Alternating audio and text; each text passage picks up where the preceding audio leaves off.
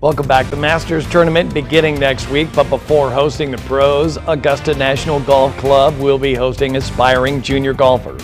The Drive, Chip, and Putt National Finals are happening this Sunday. 80 finalists will play, including one young Hoosier. 9-year-old Ressie Lemmon from McCordsville joining me now. Good morning to you. I'm just curious, how young were you when you started, and basically how'd you get into the game of golf?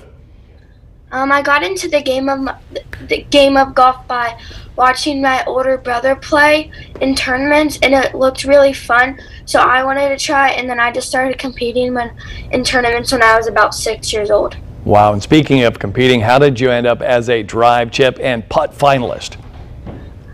So you go through the local qualifier, sub-regional, regional, and the final, and then the local tour.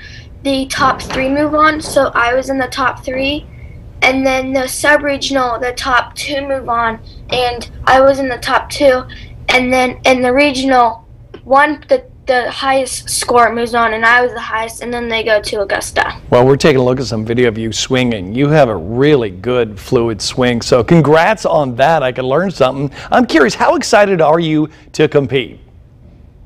I'm very excited to compete because it's always been a dream, and a lot of people have dreamed of going there, and I get to go there at the age of 10 and step foot on the course, so I'm really excited. Do you have a favorite golfer or two? Jordan Spieth and Ricky Fowler, because Ricky Fowler has these awesome commercials, and Jordan Spieth is very kind. I love your reasoning. You're awesome. What do you want to do? Although you have a long time to think about this, so no pressure. What do you want to do when you grow up?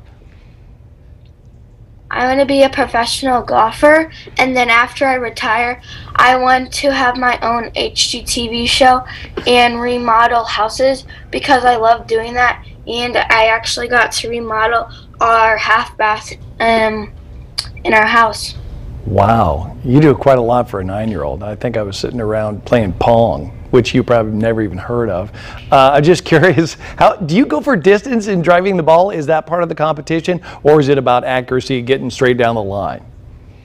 Well, always on the first one, I do my go-to swing just to get it in bounds, and then my second drive, if the first one was in bounds, I go after it to try to get distance on it. There you go. Get it safe and then hit it and rip it.